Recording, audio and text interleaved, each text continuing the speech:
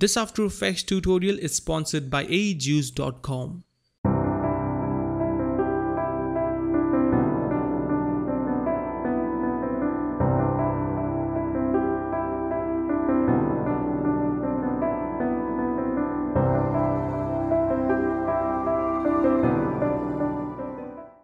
Hey guys, what's up? In this After Effects tutorial, I'm going to show you how to create an ink revealing animation inside of After Effects without using any plugins. We will be covering various different techniques throughout the tutorial, so make sure you stick with me throughout the video and it's going to be super fun. I'm Nikhil from dopemotions.com, and without any further ado, let's get started.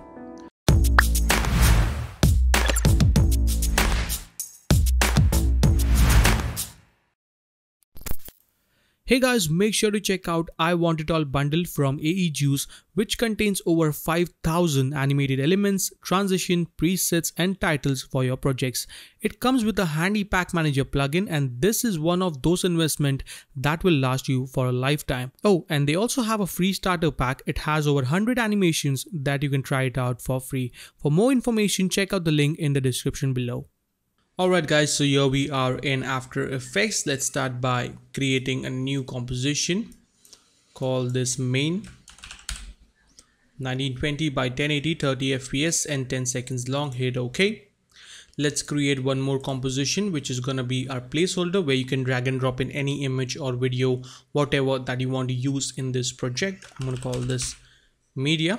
With the same settings, hit OK, and then I can drag in any image or footage, whatever that I want to use. So I'm going to be using this image. Let's scale this down a bit. So there we have our image. Let's create one more composition for our ink. So I'm going to call this ink and drag and drop in my ink footage that I have.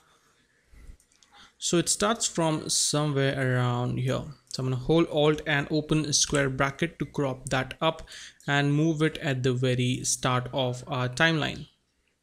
So we have our ink, and we don't want to use this red and white color. We need to make it black and white in order to use this ink as a track mat for the reveal of our video or image, whatever that we will be using.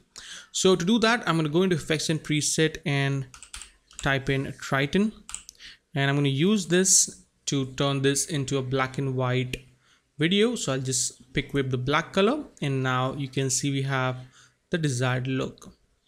Now you can use it in this way, but what I like to do is I like to change the speed of this. So I'll click right over here where it says stretch. So I'm going to right click, go into columns and add a stretch panel. Let's set this to 25, or let's go with 20%. I'm gonna bring that in. Let's type in 20. So it's going to increase the speed of the complete video. So you can see looks pretty cool, right?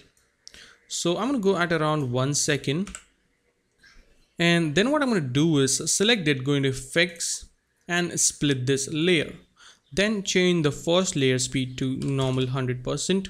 Hit OK. So now we have a speed in animation, and then it slows down. And I think that looks pretty good. Okay, that's that. Let's go back into our main composition. Let's create a new solid. Hit Ctrl Y to create a new solid.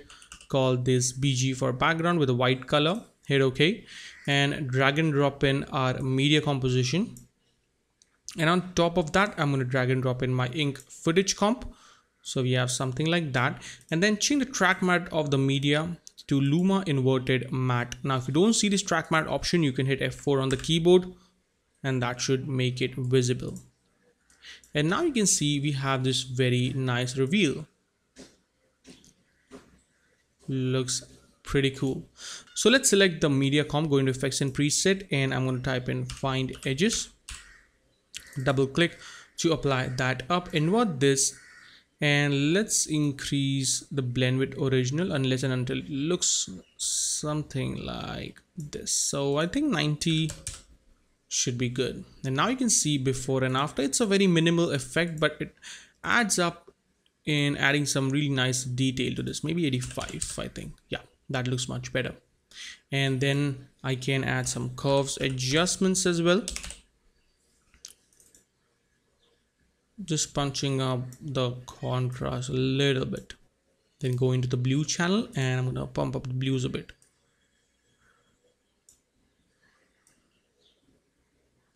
Something like so. Yep, that is looking very nice, as you can see, before and after. And finally, I'll add a little bit of sharpen on this. Oh, make sure you select it, double click, and let's make this 10. So yeah, that is looking very nice. Let's also add some movement to the complete scene. At the moment, it's looking very still. So I'll create a new adjustment layer. Call this T for transform. Go into effects and presets and type in transform. Apply that up. Move your time indicator at the very beginning. Set the scale height to 110. Create a keyframe. Go to maybe around 5 seconds depending on how long you want the animation to be. I'm gonna keep it around 5 seconds and set this to 100. So basically it adds a really simple zoom out animation, so our animation doesn't look very still and we have a little bit of movement going on. So yeah, that is looking very nice. Let's add some nice texture on top of this. So here I have a simple texture, and by the way, you can download the free project file from the link in the description below. So I'll drag and drop it below the transform. So here we have our texture. Let's go into the blending mode and set this to soft light. Also, I'm going to bring down the opacity. So hit T and let's bring that down to around 30% should work. Yep, that looks much better, maybe 35. Yeah, so now you can see in the white section we have this really nice texture which adds up to the complete theme.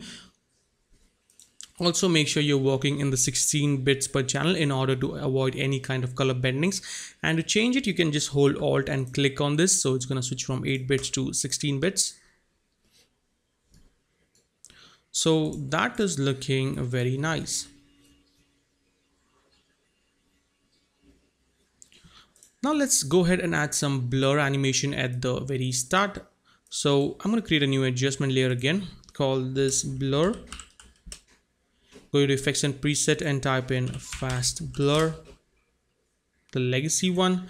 Double click to apply that up. I'll go to around 15 frames, repeat edge pixels and set the blurriness to around 15, I think. Yeah, that looks good. Create a keyframe, hit U, move that keyframe at the very beginning. At the very start, set this to 0, select the keyframes and hit F9 to ease those. So now we have this really nice blur in, as you can see. Maybe I'll increase the duration of the blur to around 20 frames. Yep, that is looking much better, as you can see. Looking pretty nice. And the best part about this animation is you don't need to use the same exact ink footage. You can use any different ink footages. I'll mention a link to a website where you can download free footages like this, and you can create a complete slideshow using this technique. So this is looking pretty nice. The final thing that I would like to add is a text. So let's create a new composition, call this text. Hit OK. Let's hit Control K to bring up the comp settings, and I'll set the background color to white so we can see our text more properly. So I'm going to select the text tool, and for the font I'm going to go with a Roboto. Maybe let's go with a Roboto Slab Regular. Make this a black color, and I'm going to type in the text that I want. Elegant and stylish. All right, maybe we can make this bold. I think bring down the size, increase the kerning, spacing a bit. That looking really nice. Let's select this and hit Control D, pull this below. This is gonna be our ink slideshow. So increase the size of this one, really nice and big. And finally we can add some little animation onto our text as well. So I'll go right over here into the animate section and add a position and an opacity. Bring down the position to around maybe 60 should work good, and opacity down to 0. Go into the range selector. Let's make some space right here.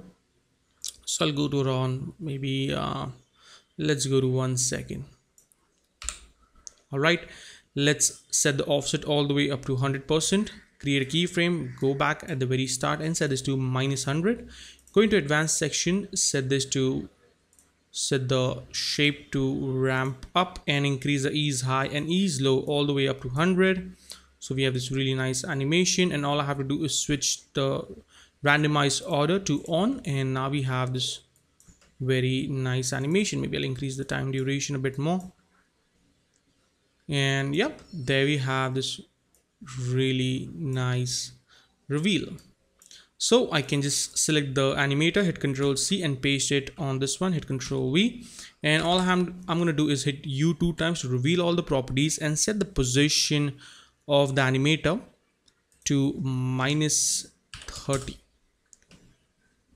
So we have this very nice text animation.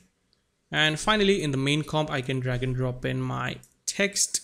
Let's scale this down and I'll position it somewhere around like so. Also, I'm going to move this a bit, maybe around 1 second. So you can see we have this very nice revealing animation. So you can also use this slideshow animation technique as a title animation as well. It would look even more better with videos. So make sure you have fun, you play around with this technique, use different footages of ink or brushes, and if you upload it on Instagram, to DM me or tag me at dope.motion. So yeah, that is a wrap for today, guys. I hope you enjoyed this tutorial. If you did, make sure to subscribe, comment, like, and follow me on Instagram at dope.motions. We are about to reach 50,000 followers on Instagram, which is absolutely amazing. So I'll see you guys in the next video. Till then, take care and always stay raw, stay creative. Peace out.